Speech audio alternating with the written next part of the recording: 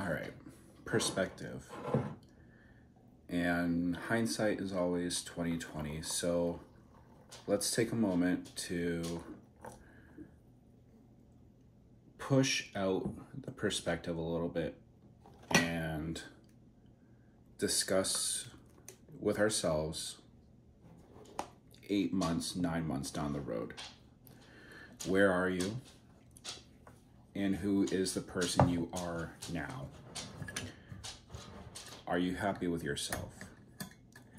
Now, I'm not talking to the person that it's just a new year, new me, and you're probably going to peter out in the next month or two, and it's not going to matter anyway. I'm talking to the person that has been doing this every year for the last 5, 6, 10 years. I'm talking to the person that is tired of being 20 pounds, 30 pounds, 40 pounds overweight or more. I'm talking to you because I'm also talking to myself. In 8 or 9 months, I'm getting married. And I've known about this for well over a year. I have reached a point where I am thinking to myself, if I could write a letter to me, not to quote a Brad Paisley song or anything, but if I could write a letter to me and send it back in time to myself even a year ago or even 6 months ago, what would that letter say? That letter would say, get off your ass and just move. Your mental health will kick you in the butt multiple times. You will get downstairs, you will try to start your workout, and then for some reason, you will tell yourself that your body just doesn't want to do it. Or your body will tell you that this hurts, or Snap, Crackle, Pop, Rice Krispies. That squat is not for you. But the truth of the matter is, you gotta keep doing it. And I know I'm speaking to myself about this. It is almost 7 o'clock in the morning and I probably should be getting ready for work. But I'm getting sick and tired of my mind not letting me do the things. And some of you will probably say, well, that's an excuse. Just get up off your butt, stop looking in the mirror, stop looking at the scale, and just work out. But there's something to be said for your mental well-being, your mental health, and even your body saying no. But at the same time, you've been listening to your body for well over a year, well over 2 to 5 to 10, or even longer. You've been listening to your body say that. Where has it gotten you? Where has listening to your body where has it gotten you? Now, if you are consistent for months or years, and then your body says, okay, maybe it's not a day to work out, then sure. Listen to your body. Take a rest day. Because rest days are important for those of you that can handle rest days, which I am a person that thrives on working out every single day, even if it's probably not good for my body. Wow, I'm stuffy for no reason.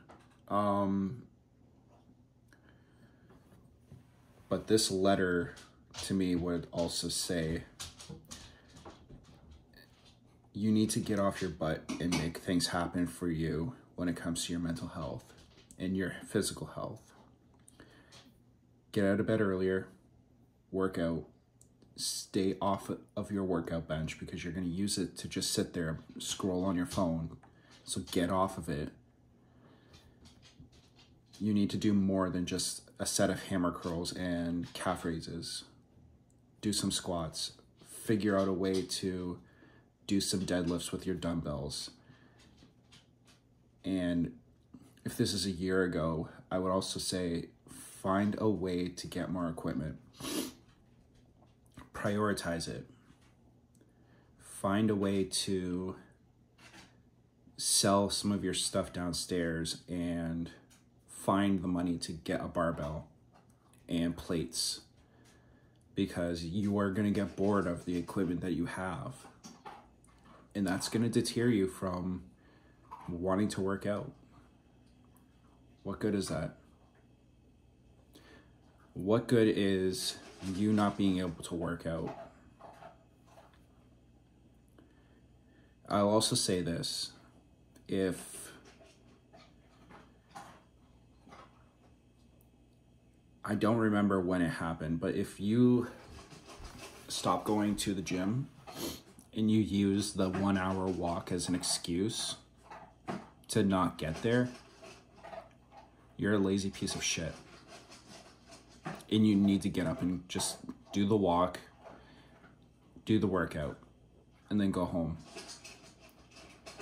Get off your ass. Because a year later, you wish you had that gym membership. You wish you could pay the debt that you have on it and go work out again. You wish that you did not fail. But what's the issue with wishing in the first place? The issue with wishing in the first place is that you're not taking action. What are you doing? Get off your ass. Now, I don't believe that being verbally abusive to a client is any way of seeing success, because look at drill sergeants and all that. Not all of your cadets are going to conform to your way of thinking just because you're yelling at them. But if I was writing a letter to myself, a little aggressiveness is needed. And I know I keep saying to myself, well, the last time I was successful with the weight loss is when I was living with my friends. Your friends are not here to hold your hand, little girl. Your friends and your family are not here to hold your hand. Who's going to be there if you're in the hospital? Yeah, they'll come to see you. They'll also go home at night. You'll be laying in that hospital bed wondering why you didn't take action on your life before. Where are your friends and your family now? The best time to start a workout routine was yesterday. The second best time is now. Get up and do it. Now, I am going to start and finish my coffee and get ready for work. But just a reminder to that guy a year ago, or the guy right now talking to this camera, and who is about to stand at the altar with his wife, or soon-to-be wife. Save the dates came in, by the way, for those of you that have been following. But talking to him, what do you want to be when you're up on that stage? The man you wish you were, or the man you wanted to be and achieved? Strive for your own personal greatness, because you are worth it. Please like, subscribe, click all of the things. There's links down below if you want to support the channel. I love you guys, and thank you.